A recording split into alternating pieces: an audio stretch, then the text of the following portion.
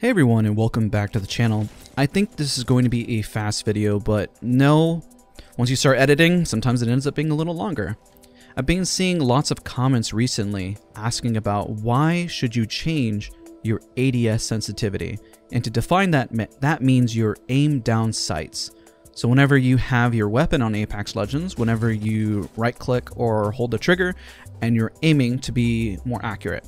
The fast answer: it's really a sensitivity that feels just comfortable for you. If you don't know what feels comfortable for you, don't change it yet.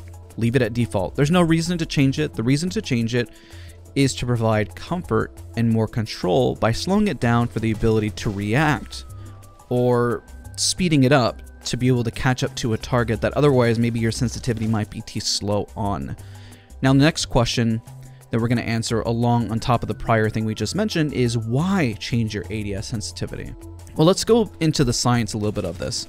Most games actually slow down your aim down sight sensitivity, meaning it takes longer to produce a full centimeters per 360, and if you're on controller, it takes longer to do a full rotation.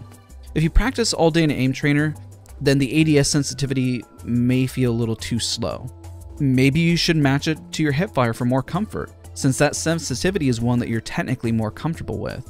This is also huge for controller players using, let's say, a 6x magnification sniper scope.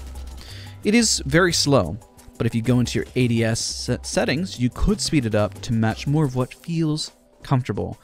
Or something, when you ADS too fast, you can adjust accordingly. Maybe the sensitivity is actually too fast and you actually need to adjust it to provide more precision. Now, what settings do I use? Well, for the longest time, I personally have used 1.25 in Apex Legends, which matches my 1x and my 2x Sens.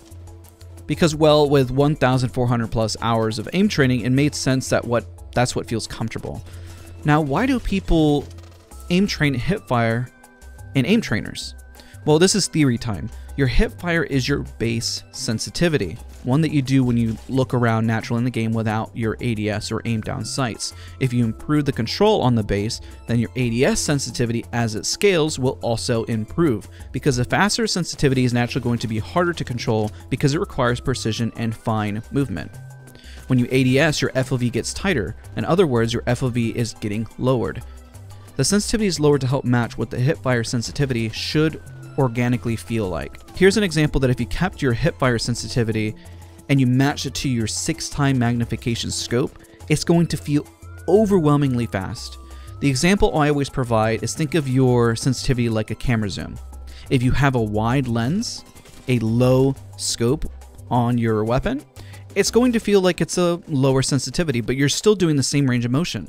Let's say you had a long lens for your camera, super zoomed in, that every time you jiggled or moved around, it felt like the movement was dramatic. It's not. Your fingers are still producing the same movement, but it's heightened because you have a tighter field of view. Now, I heard some feedback from the live stream and everyone was impressed with my 3x zoom recoil control. I decided then to have some fun and match my 3x sensitivity to my 2x and 1x, meaning that low sensitivity is consistent. The results I found as I put them in the background testing in the arena was an interesting effect to my accuracy. I was actually a lot more comfortable than I would be. And I'm doing this exercise to prove that you can find different comfort with different sensitivity settings. There's not just a one-all be-all, and it's not necessarily about muscle memory, because muscle memory, I focus on the words, how do you improve your mouse control? Or how do you improve your tendon muscle? Because sometimes your hands have more tendons than muscle. How can you improve those to where if you throw anything at your hand, arm, or fingers that you feel in control? Now, is this an effective long-term use? Well, right now I'm trying it out for fun, just for the sake of this video. But overall, it proves that changing ADS can be effective in trying new things. You should ask the question, what is your intended goal? If it is precision, then lowering your sensitivity from your ADS is going to be more effective.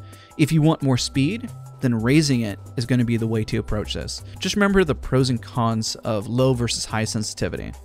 Low sensitivity provides better precision and improved stability as the pros. The cons: it's harder to maintain speed, difficult to maintain flex and flow, you run out of desk space, and also for controller it can be difficult to track fast moving targets.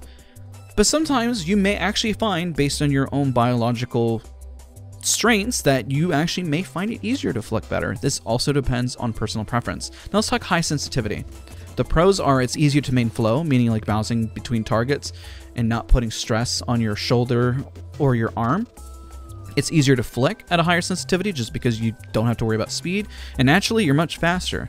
The cons though is that it can be harder to control. It can be difficult to maintain consistency and harder to hit precise shots.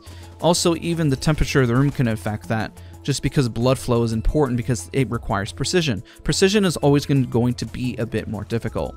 Now, hopefully this video was relatively effective in getting the point across about why changing your ADS sensitivity. Hope you guys found this video helpful. Don't forget to leave a like, comment, subscribe, and I'll see you guys all in the next video.